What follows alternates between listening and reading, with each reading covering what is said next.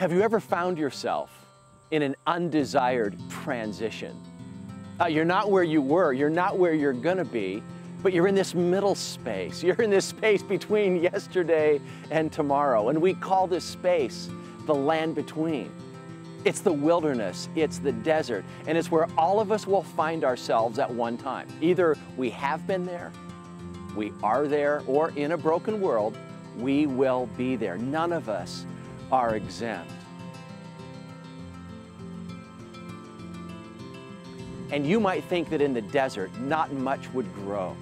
My friends, this isn't true. The land between is fertile soil. It's a fertile ground for complaint. It's fertile ground for emotional meltdown. It's a fertile ground for God to provide for us. And sometimes it's fertile ground for God's discipline.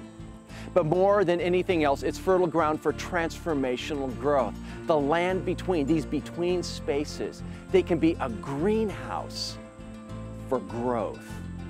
But this will not happen automatically. The choices of the heart made in that difficult space determine the people we are becoming.